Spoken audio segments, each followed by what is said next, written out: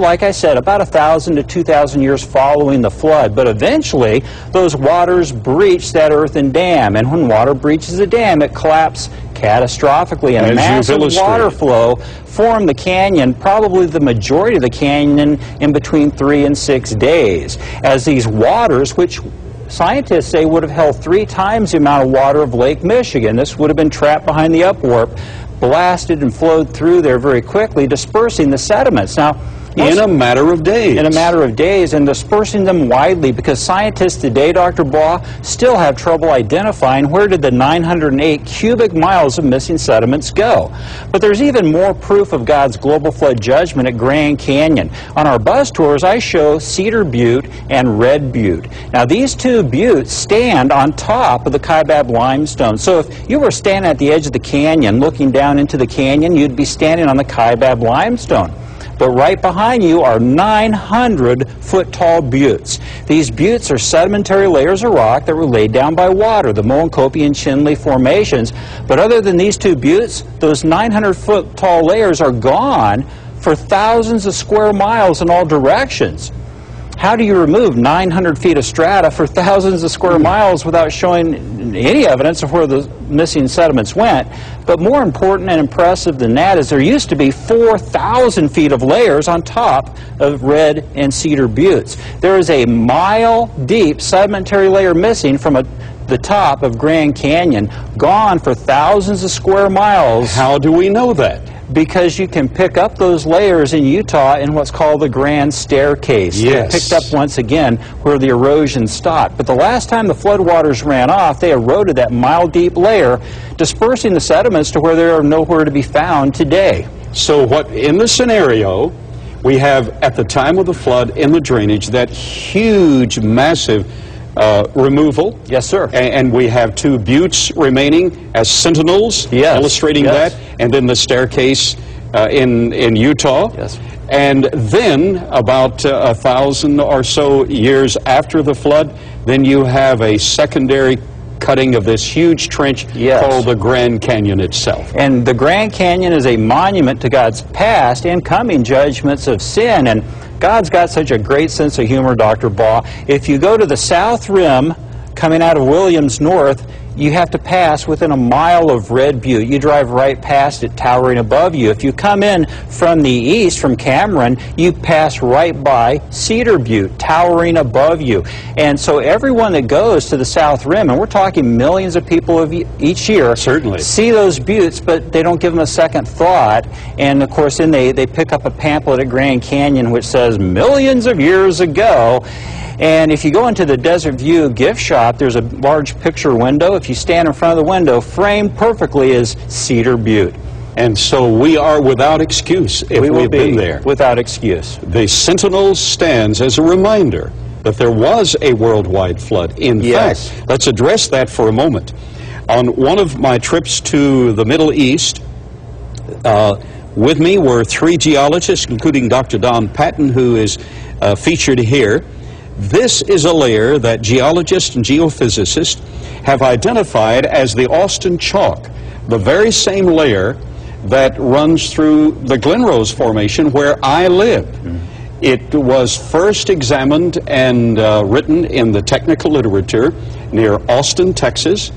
It runs 1,600 miles through Glen Rose to the eastern seaboard of the United States, picks up again at the White Cliffs of Dover, runs throughout Europe and Scandinavia, throughout Russia, throughout China, runs throughout Israel as featured here, runs throughout Africa, back to the United States. This same layer runs north throughout the continental United States and Canada, runs south throughout Central and South America.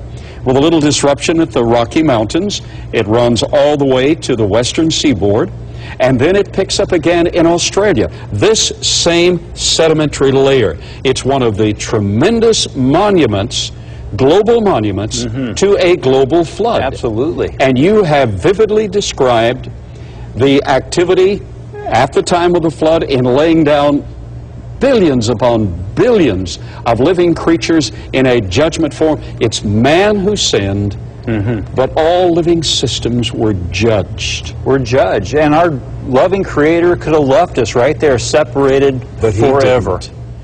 Fortunately, our Creator is a God of absolute mercy.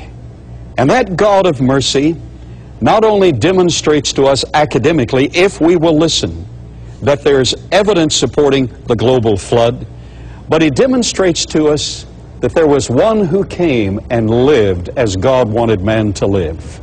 There was one who came and served God as God deserves to be served.